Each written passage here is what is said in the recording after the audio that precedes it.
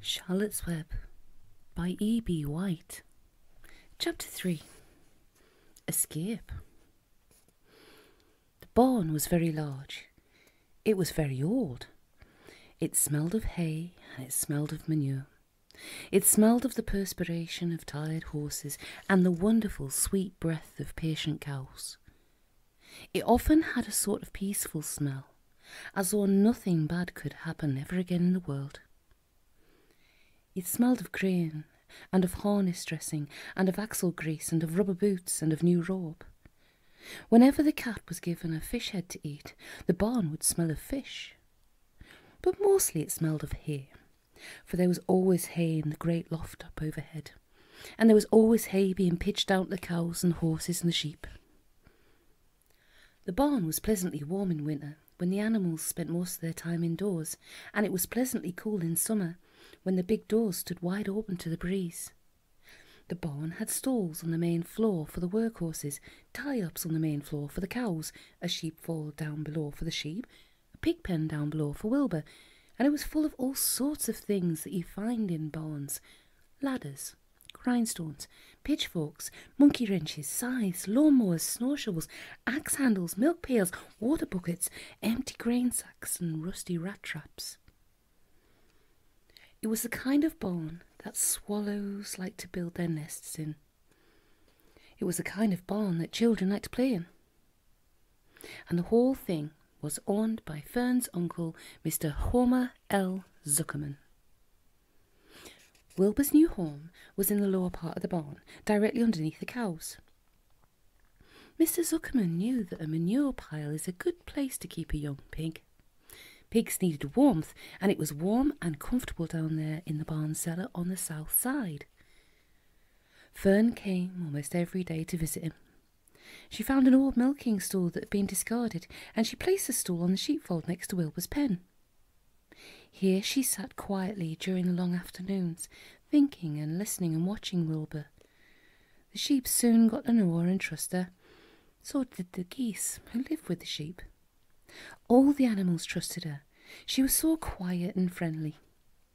Mr. Zuckerman did not allow her to take Wilbur out, and he did not allow her to get into the pig pen, but he told Fern that she could sit on the stool and watch Wilbur as long as she wanted to. It made her happy just to be near the pig, and it made Wilbur happy to know that she was sitting there, right outside his pen.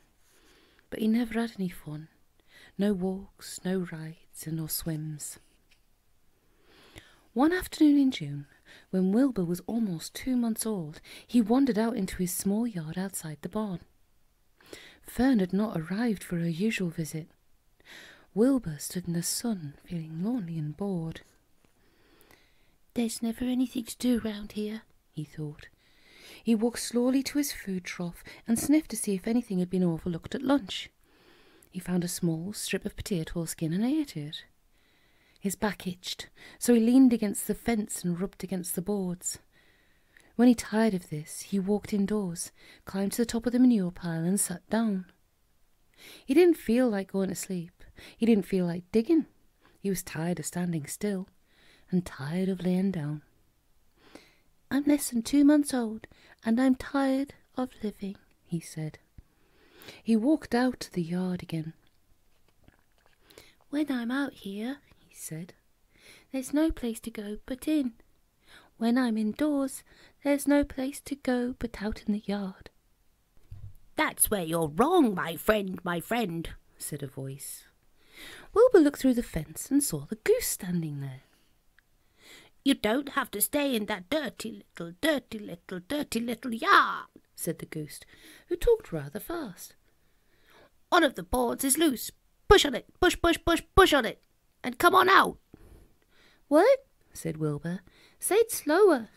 At the risk of repeating myself," said the goose, "I suggest you come on out. It's wonderful out here." "Did you say a board was loose?" That I did, said the goose. Wilbur walked up to the fence and saw that the goose was right. One board was loose. He put his head down, shut his eyes, and pushed. The board gave way. In a minute he had squeezed through the fence and was standing in the long grass outside his yard. The goose chuckled. "How does it feel to be free?" she asked. "I like it," said Wilbur. "That is, I guess I like it." Actually, Wilbur felt queer to be outside his fence, with nothing between him and the big, big world. "Where do you think I'd better go?" "Anywhere you like, anywhere you like," said the goose. "Go down through the orchard, root up the sod, go down through the garden, dig up the radishes, root up everything, eat grass, look for corn, look for oats, run all over, skip and dance, jump and prance, go down through the orchard and stroll in the woods. The world is a wonderful place when you're young." "I can see that," replied Wilbur. He gave a jump in the air. He twirled, he ran a few steps, stopped and he looked all around, sniffed the smells of afternoon, and then set off walking down through the orchard. Pausing in the shade of an apple tree, he put his strong snout into the ground and began pushing and digging and rooting. He felt very happy. He had ploughed up quite a piece of ground before anyone noticed him. Mrs. Zuckerman was the first to see him. She saw him from the kitchen window, and she immediately shouted for the men. "Homer!" she cried. "Pigs out! Lurvy, pigs out! Homer, Lurvy, pigs out! He's down there, under the apple tree!" "Now the trouble starts," thought Wilbur. "Now I'll catch it." The goose heard the racket, and she, too, started hollering. "Run, run, run downhill! I'll make for the woods! The woods!" she shouted to Wilbur. "They'll never, never, never catch you in the woods! The cocker spaniel heard the commotion, and he ran out from the barn to join in the cheers. Mr. Zuckerman heard, and he came out of the machine shed, where he was mending a tool. Lurvy, the hired man, heard the noise and came up from the asparagus patch where he was pulling weeds. Everybody walked towards Wilbur, and Wilbur didn't know what to do. The woods seemed a long way off, and anyway, he'd never been down there in the woods, and he wasn't sure he'd like it. "Get round behind him, Lurvy," said Mr. Zuckerman, "and drive him towards the barn, and take it easy. Don't rush him. I'll go and get a bucket of slops." The news of Wilbur's escape spread rapidly among the animals on the place. Whenever any creature broke loose on Zuckerman's farm, the event was of great interest to the others. The goose shouted to the nearest cow that Wilbur was free, and soon all the cows knew. Then one of the cows told one of the sheep, and soon all of the sheep knew. The lambs learned about it from their mothers. The horses in their stalls in the barn pricked up their ears when they heard the goose hollering, and soon the horses had caught on to what was happening. "Wilbur's out," they said. Every animal stirred its head and became excited to know that one of its friends had got free and was no longer penned up or tied fast. Wilbur didn't know what to do or which way to run. It seemed as though everybody was after him. "If this is what it's like to be free," he thought, "I believe I'd rather be penned up in my own yard." The cocker spaniel was sneaking up on him from one side. Lurvy, the hired man, was sneaking up on him from the other side. Mrs. Zuckerman stood ready to head him off if he started for the garden, and now Mr. Zuckerman was coming down towards him carrying a pail. "This is really awful," thought Wilbur. "Why doesn't Fern come?" He began to cry. The goose took command and began to give orders. "Don't just stand there, Wilbur. Dodge about, cried the goose. "Skip around, run towards me, skip in and out, slip in and out, in and out, in and out, in and out, make for the woods, twist and turn." The cocker spaniel sprang for Wilbur's hind leg. Wilbur jumped and ran. Lurvy reached out and grabbed. Mrs. Zuckerman screamed at Lurvy. The goose cheered for Wilbur. Wilbur dodged between Lurvy's legs. Lurvy missed Wilbur and grabbed the spaniel instead. "Nicely done! Nicely done!" cried the goose. Try it again!